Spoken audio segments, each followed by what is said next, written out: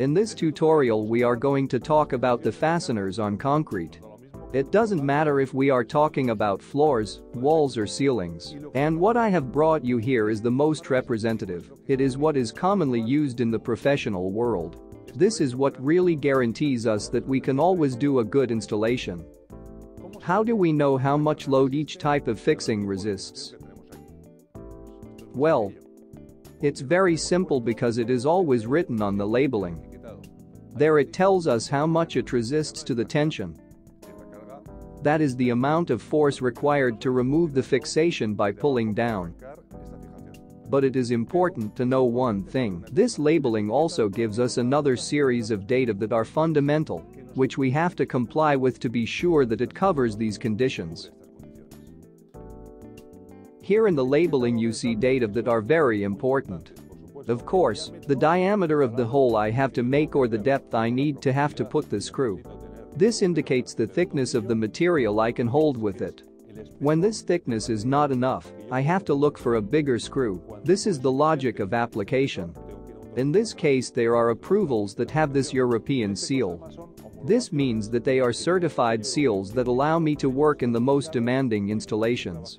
And this other data, also very important, this indicates the torque I have to exercise on the screw. If I tighten the screw more or less than required, the resistance varies. The torque is achieved by making the final tightening with a torque wrench. This is a wrench that has an indicator to set how far we want to go, so that it tells us when we have already reached the maximum pressure needed for the screw.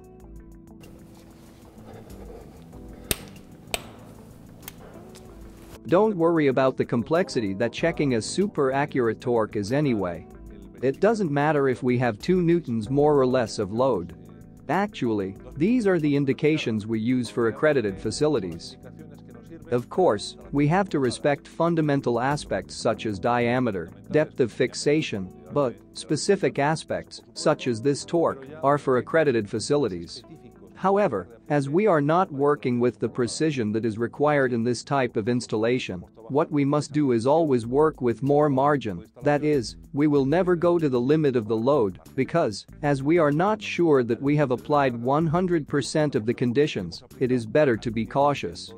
You know that this is the criterion we follow because we think that these tutorials are not for professionals who work in large facilities, who already know them well, but basically, they are for professionals and more advanced dyers to show them the things available when working. The first fixation we are going to see is this one, which is the simplest for medium loads. It is a polyamide anchorage with its corresponding screw. If we look at the labeling on the box, it tells that it is for loads of up to 202 kilos or 445 pounds. Logically, for this fastener to support 202 kilograms, I have to use not only the anchorage but also the screw inside of it. If we change the screw, we no longer know how much it resists. This is important because sometimes you can find technical data sheets where it specifies that the characteristic resistance or characteristic load of this type of fixing is N pounds, generally many more. And yet, the recommended load is the one indicated on the box. Why? Because in theory, laboratory tests say that it supports 800 kilos, 1765 pounds. However, in practice, the recommended load is generally reduced, and this is the one given. This is illogical, simply because the conditions in which the installations are made can sometimes be very unfavorable, and therefore the recommended load is reduced a lot. Making this type of installation is very simple. As you can see, this is the anchorage.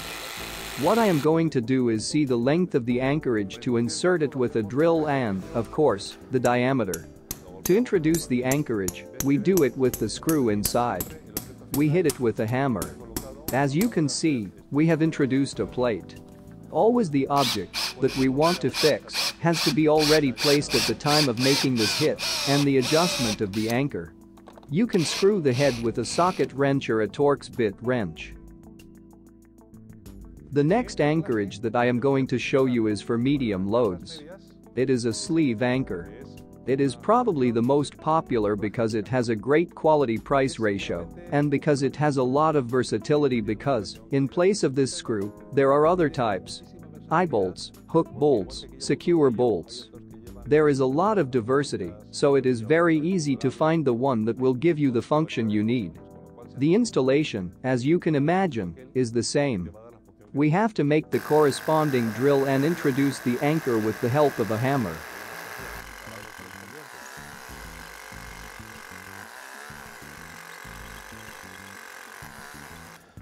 Logically, when introducing this fastener, we should already place the object that we are going to fix. In this case, to show you better how it works, we don't put any. And now we are going to tighten it with the torque wrench. As we tighten, the interior of the fastener expands. The maximum pressure we must use is precisely the one that the end of the torque will indicate with a click. This is what happens inside the concrete. When I turn the screw, I pull up on the cone and this opens the sleeve. The maximum force that I can exert is precisely the torque. This is when I have already achieved the maximum expansion, so that in that diameter, it is impossible for me to continue tightening. The next fastener we are going to talk about could be considered within the range of high loads. It supports more than 800 kilos, 1765 pounds, and, really, it is a type of fastener that I must confess has greatly surprised me, because I knew nothing about it. It's a direct screw for concrete. What advantages does it have over other fasteners? Well, the way it works is that I screw it in and with this threading, as if it was a usual screw, what it does is that it sets itself into the concrete. But what particular advantages does it have? Well, it does not expand like the anchors of the fasteners, like the ones I have shown you so far, but it directly adapts its shape to the concrete itself. This means that I can work with it in difficult places, because I am very close to the edge, or, for example, in stairway handrail installations, etc. Places where I have very little space and I risk breaking the concrete by using this type that doesn't expand. I don't have that danger. Or also when I have to put fasteners very close to each other. Let's see how the installation is done.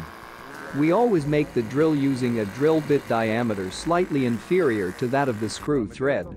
To put the screw in, we will use an impact wrench because the screw has to generate its own threading in the concrete to be fixed. We could also do it with a little more effort with the torque wrench or with a ratchet wrench.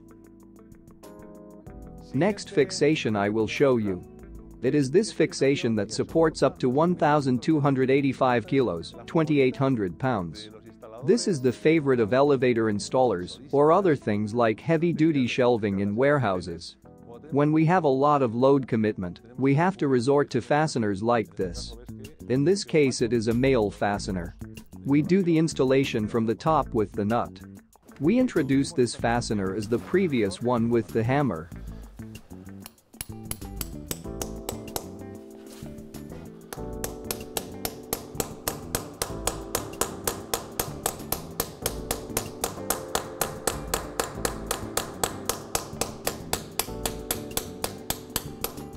In this case, it will ask us for more torque, so, before tightening, we adjust the torque wrench to what the technical instructions tell us.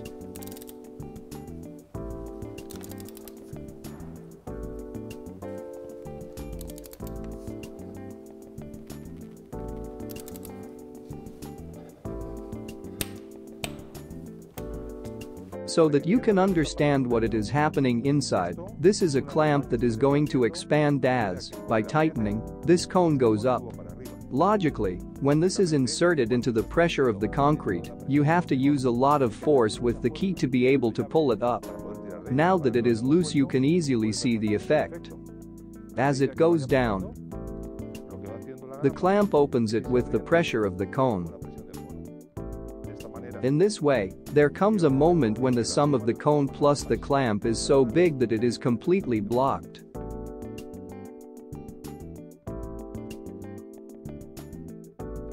And, of course, we have already seen this in another tutorial. A reliable solution to make a solid and resistant fastener in concrete is to use chemical plugs with the rods that correspond to the installation we need.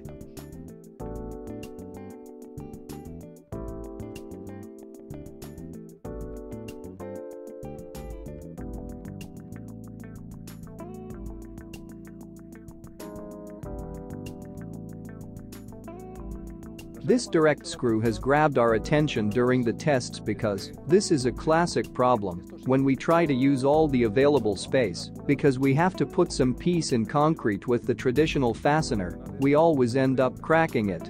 In fact, we have made a specific test. In a piece of curb, we have made the drill and we have put the screw.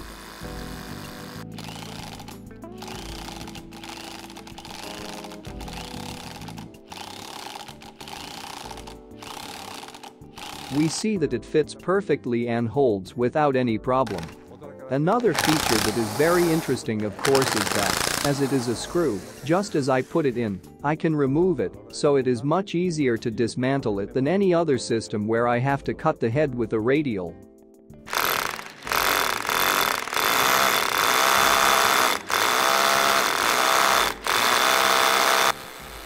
In the same curve, if we try to put a traditional fastener, we realize that, when we are tightening, before reaching the torque required by the standard to be able to have an acceptable fixation, we can see how it starts to crack due to the expansion pressure, and we are break the curb.